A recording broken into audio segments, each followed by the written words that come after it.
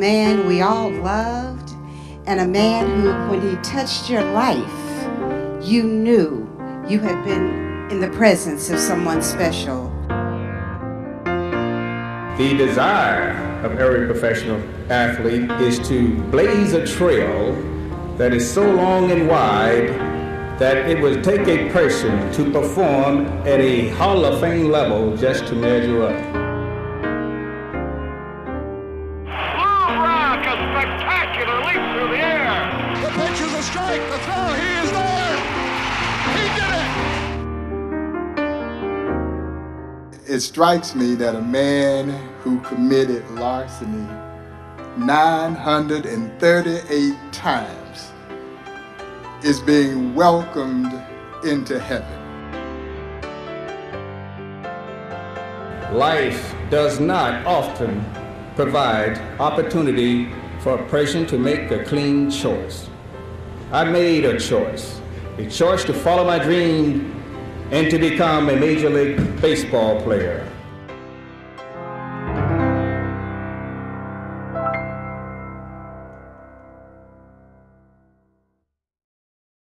You know, we have a sadness, but let's celebrate his life. Let's, if you know, celebrate his life.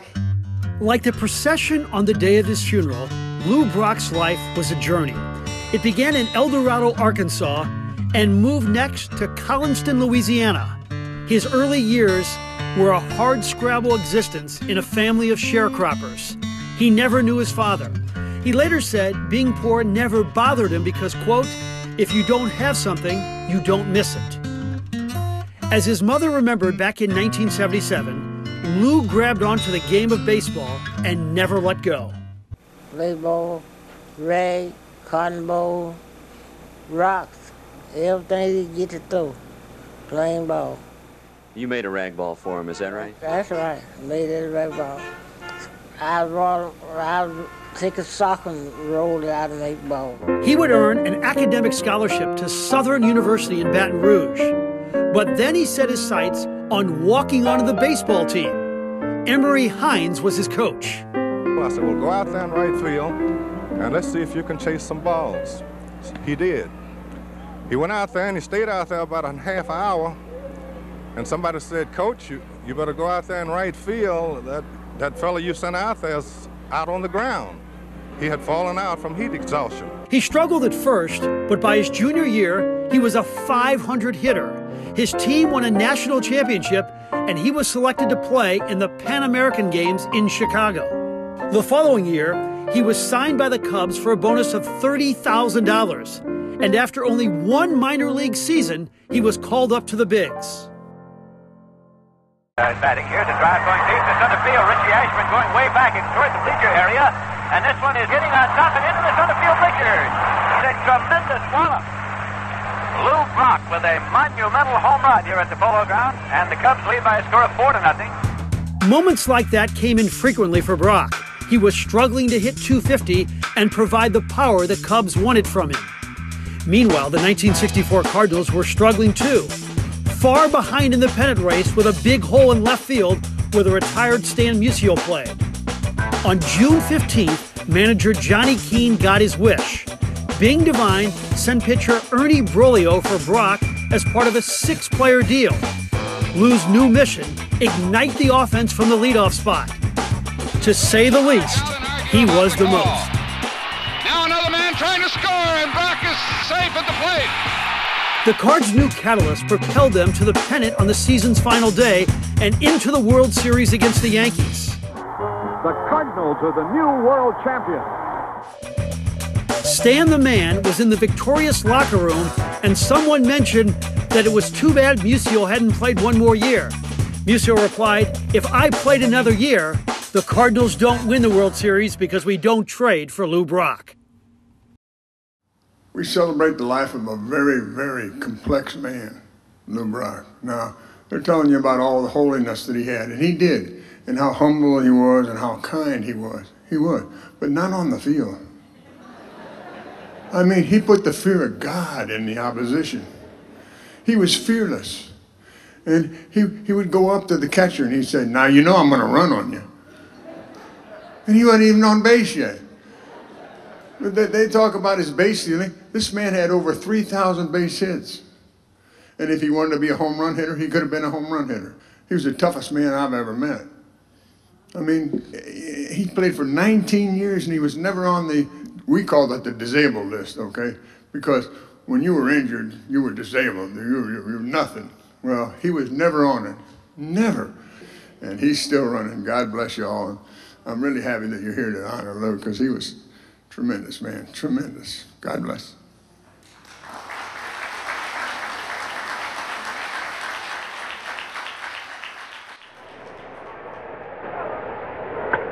Long drive, way back. Strike me out of here. Put me. Home run.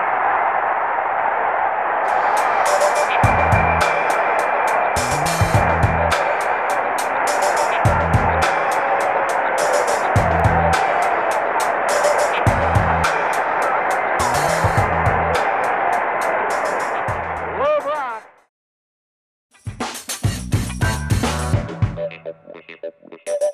Does Red pretty much turn you loose, Lou, as far as you can go when you want to?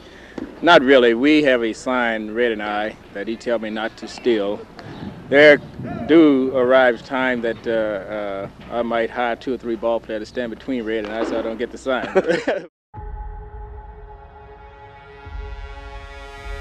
Lou Brock's journey took him to the World Series 3 times. In 1967, he became the first player to hit 20 homers and steal 50 bases in the same season. And then Lou Brock was a one-man wrecking crew. He terrorized the Boston Red Sox, 4 hits in Game 1 and a .414 overall average with 7 steals. The Cardinals were world champions again.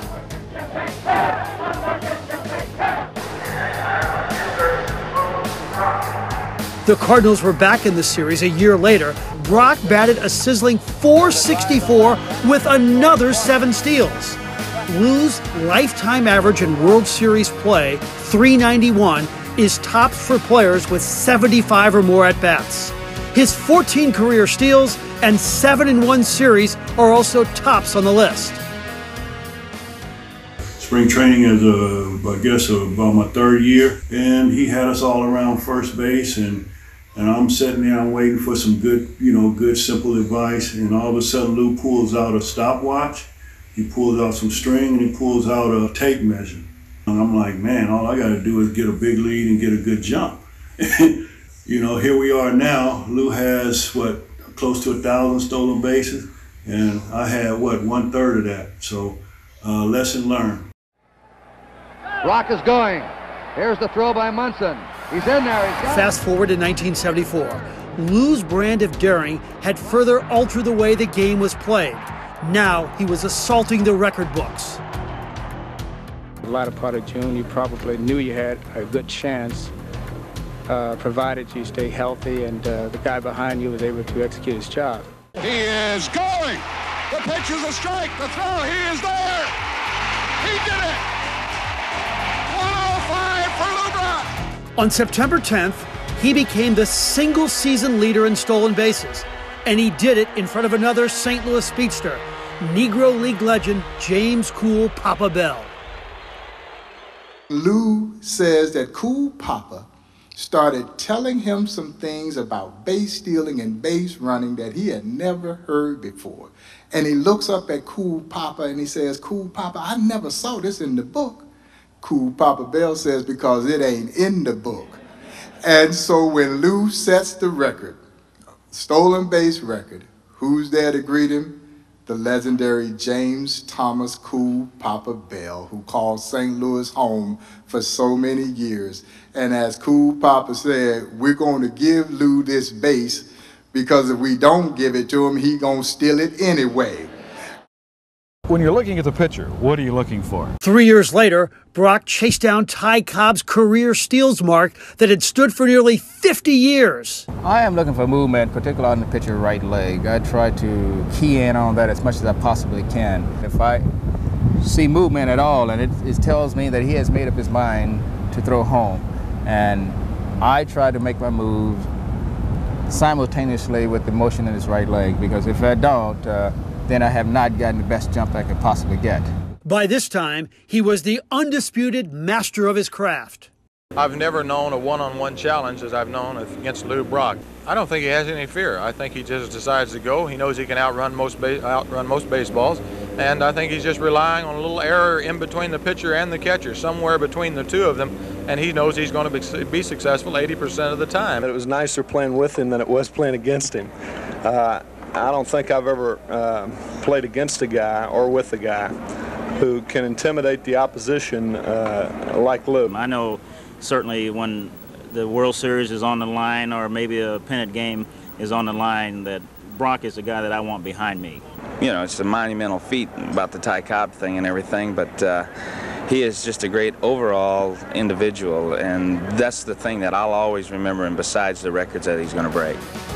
Brock held the single-season steals record for 8 years before Rickey Henderson broke it. 14 years after Brock passed Cobb, Rickey passed Lou on the career steals list. One record he has all to himself, over 40 years since he retired, is his 12 consecutive seasons stealing 50 or more bases. We'll be right back. He's going. The pitch is high. The throw is safe. He stole it. The throw got by the shortstop, and Brock has done it. And this is it, folks. Brock has now stolen 893.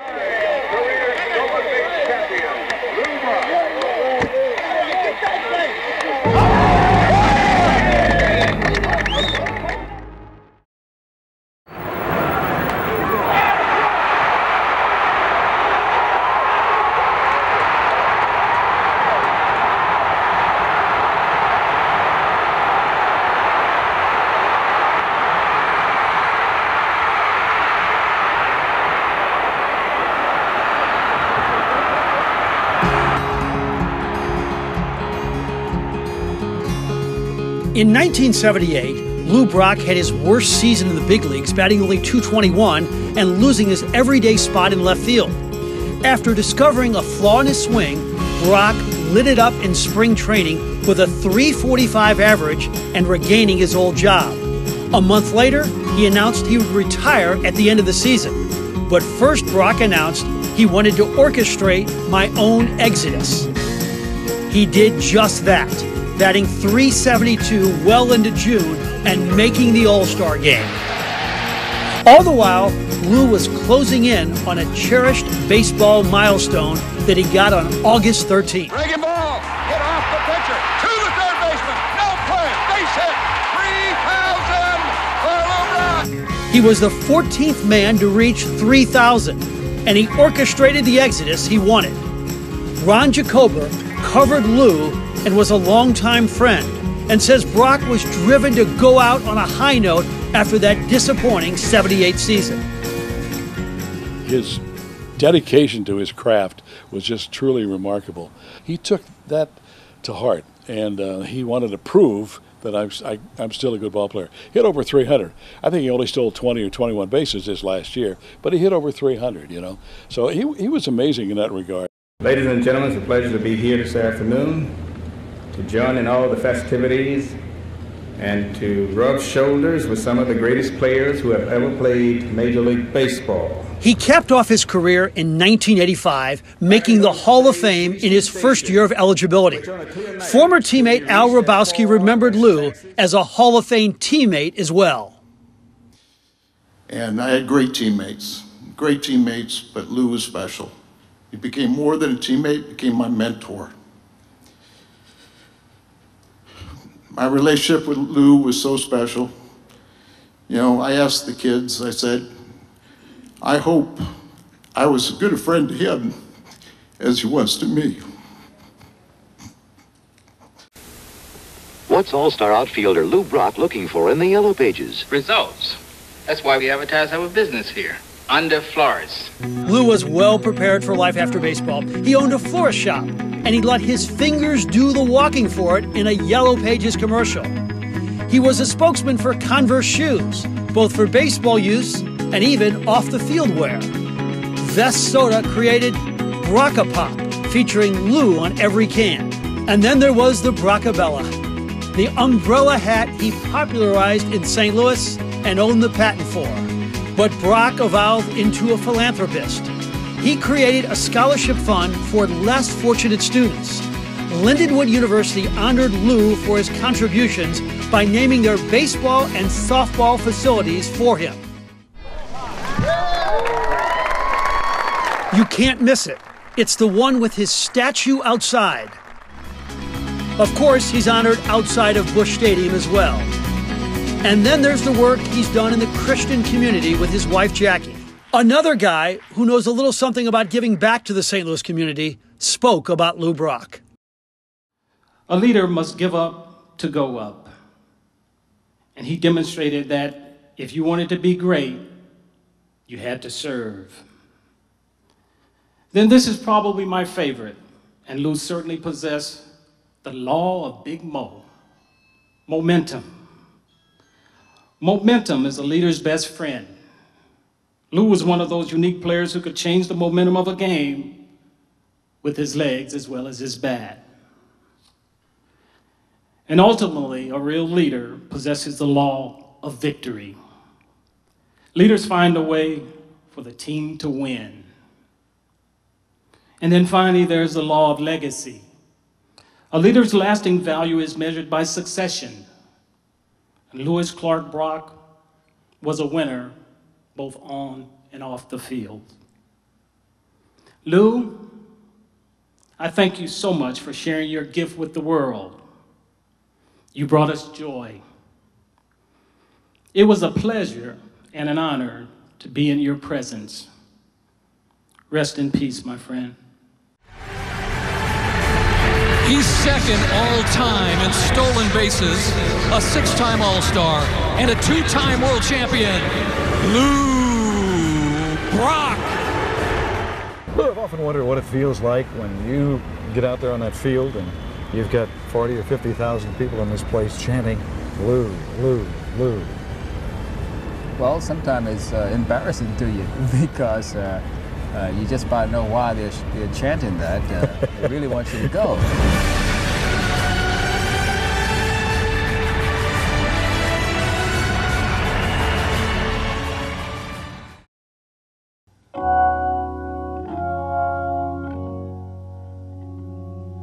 The final years of his journey were unkind to Lou, but he handled it with his trademark grit and grace. In a cruel irony, an infection led to the amputation of one of his legs. Yet the following opening day, there he was, rising to throw out the ceremonial first pitch. A year later, he was diagnosed with cancer in his blood. But before long, doctors said the cancer was gone. It was another win for Brock, but the battles took their toll. The last time we saw him, in June, the body was frail, but the smile was still there. His wife, Jackie, summed up this great man's life. Lou never turned down a commitment or said, I can't make it. If he said he was going to be there, he had the character of God to keep his word. He did what he said he would do. Fortitude was a word that defined Lou Brock. He was determined to do all that he could do. That was Lou Brock. That was your friend, your father, your brother. I believe I can say confident that Lou has found his resting place, that God has received him and said, come on in, son. You good and faithful servant. Now take your rest. Gratitude, all that I am and ever hope to be, I owe it all to thee.